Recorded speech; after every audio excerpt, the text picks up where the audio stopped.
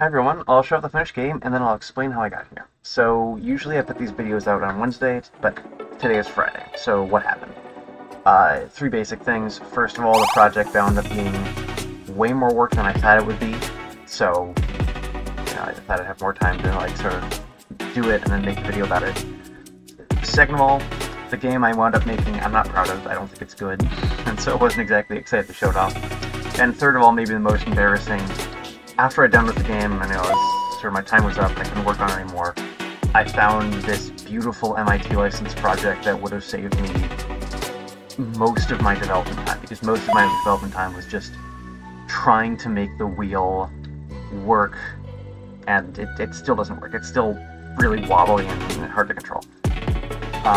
Okay, so what was I trying to do? Well, first of all, let's show off car demo. Expect the car to behave. It's got suspension.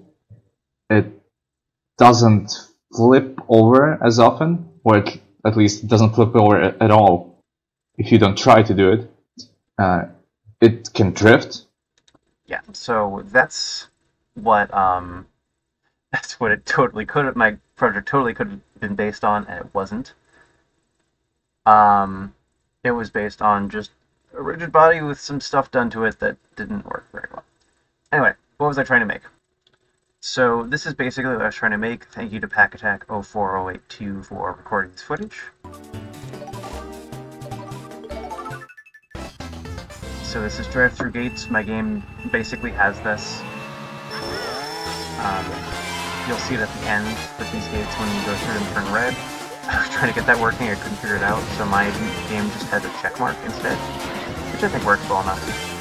You can see that there's drifting and there's mushrooms, both of which make you go faster. So yeah, red. It was black and they went through it, now it's red. My game works basically the same way, but with a check mark. And you can see that there's drifting and there's mushrooms which make you go faster. I didn't put either of those in my game. I don't know if I would have, even if I had all the time I needed. I was just trying to make a pretty basic, mini-game racing game, but basically that I already have in my game. Obviously mine's worse, but it's there, Yeah. Then I have basically this in my game as well. Mine are, you're supposed to, the lore is you're picking up bottles, so you're picking up trash, so it's bottles and not coins, but, basically this, And then,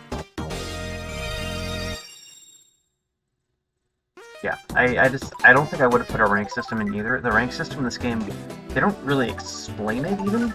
So, how you've been ranked at low or high rank or whatever, they don't tell you, which is kind of frustrating.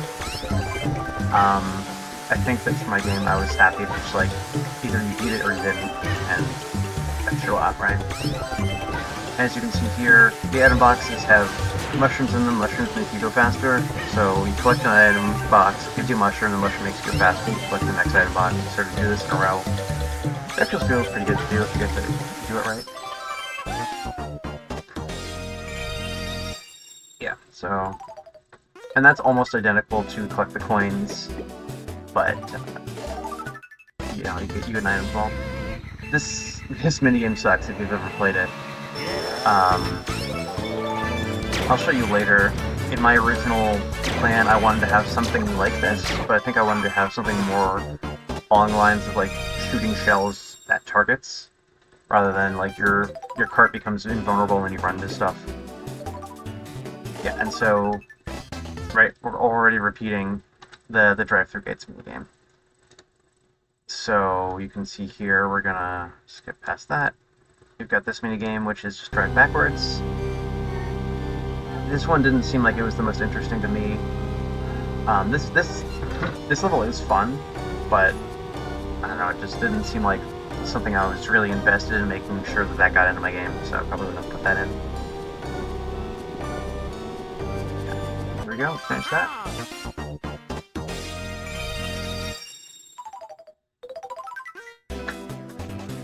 And then we can skip another coin collecting minigame. So this one's new. So we've already seen Mario do this, basically. When you get a drift boost, that number in the corner goes up. You want to do 4 of them and do the lap. So, yeah, that's pretty much what that's all about. You have to finish the lap, but the rest of it's not that interesting. And then this one is sort of a last major type of game, which is boss fights. And you can see that this guy is kind of a pushover, or, you know, Yoshi's going to kill him in about 10 seconds.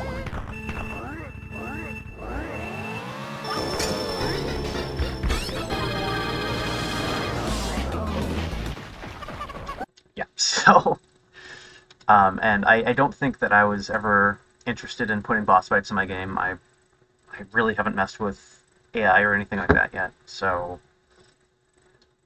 Basically, the 5 levels I wanted to make, we'll get into those in just a sec. But, yeah, so that was my inspiration. That was basically what I was trying to make, and I didn't end up being able to make it, but, yeah, so it goes. This is actually a mock-up I made after I was done with the game, so, you know, I gave myself a week. After the week was done, I stopped touching it. If I had done more planning, and if I had, because this is probably the biggest game I've attempted this series, if I'd done more planning, if I'd done more mock-ups, if I'd done more research, this is what I probably would have been able to make, or at least what I wanted to make. So basically, 5 races, and then there's a logo in the middle, so you get to choose which ones, and then something happens, I don't know, you get a star or whatever when you've beaten them. That's not a very good star, but whatever. So yeah, Queen of Hearts. Okay. So Queen of Hearts, the idea there was I have this fascination with just like really hard tracks, so I wanted to make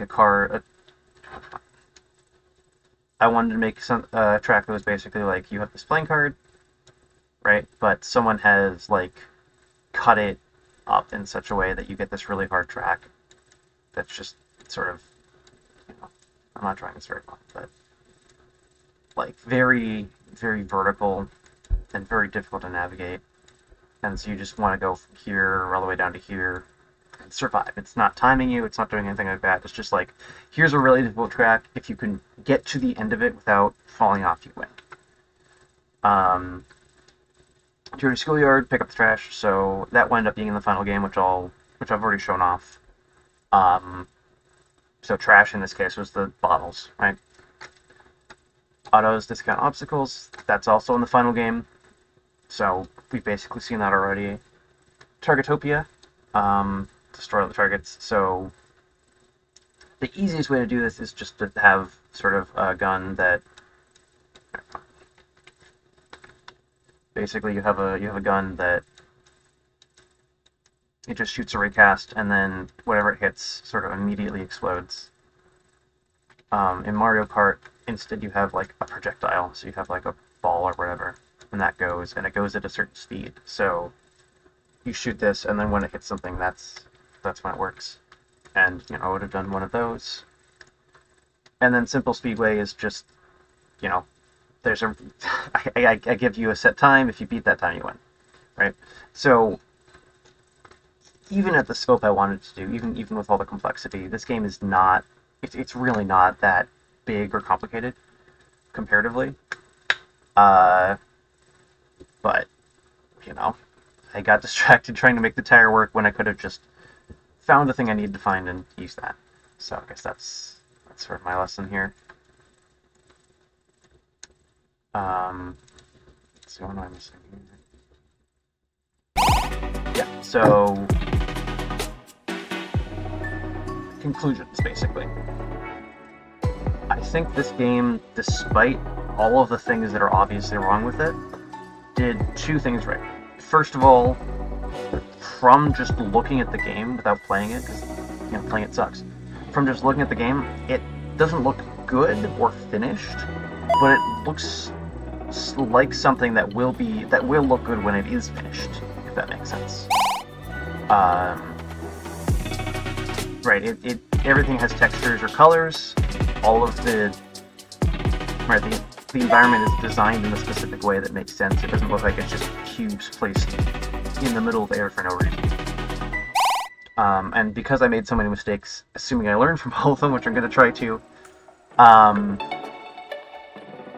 because I made a bunch of mistakes, those are all mistakes I'm learning from, so therefore my next game will be better because I'm learning from those mistakes. So what are the mistakes I made? Well, I didn't plan enough, I didn't research enough, I, like, I had an idea in my head, but I didn't write it down, I didn't mock it up, and I didn't try to, like, I was stuck on one part, and what I should have done is just, like, I can't do this part right now, I'm going to do some other part, I'm going to make the menu, I'm going to make a tire sound or whatever. I was very laser focused on the one thing I thought I needed to do, and that wound up being a mistake. And I guess final thoughts are just, despite how difficult it has been, especially this week, I'm having fun, I'm learning a lot. I'm going to keep doing this. I'm going to keep doing this for a little while, probably months, and then I'll come back and I'll take what I've learned during the process and start over and make all of these games again. So this design right here is what I'm going to start with as sort of my basis for when I make this game again. And when I make this game again, hopefully I am able to do all the things I wanted to do. I'll be back next week with what I'm calling Breakout and Pong. So there's two breakout paddles, or Breakout and Pong are the same kind of paddle. Basically, there's two paddles. There's a breakout in the middle, so there's like a bunch of bricks or whatever. It's some shape, I don't know. And it's sort of a cooperative / competitive game. So if you get your ball into the other person's score, like sort of score zone, then you get points. But you get more points if that ball hit part of the breakout first. So if I hit a thing and I get 100 points, that 100 points is stored on the ball, and then whoever hits it into the other person's goal, they get that many points. And so what you're trying to do is you're trying to break the breakout as much as you can, and you're trying to avoid having the ball land in your zone, because then your opponent gets points, right? So basically, the incentives for both players are to keep the game going as long as possible, and to destroy all the bricks. And so if each player optimizes, toward what they want to do, you will have a game where no one scores any points and the entire breakout is destroyed. And that's kind of the goal. I want to have a game where you can win, right? But the final, the optimal state of the game is that no one wins because collectively you have beaten the game without making any mistakes. And I think a lot of games, a lot of party games are like, this is like fun, casual experience, but someone is going to win. Someone's going to be at the top of this leaderboard, and there's nothing you can do about it. So even if you're just trying to relax and hang out with your friends, play a game or whatever, there's this sort of pressure to play in a certain way so you can get to the top of the leaderboard, and I don't always enjoy that. So for this game, if you play perfectly, you will score 0 points, and your opponent will score 0 points because you have collectively worked together to break all the blocks in the middle of the arena, and also obviously protect your own score zone. All right, and I'll see you next week. Hopefully this works better than the last game. I already started work on it. It should be a lot simpler. I wanted to take a little bit of a break after last week, but you never know with game development. All right, see you soon.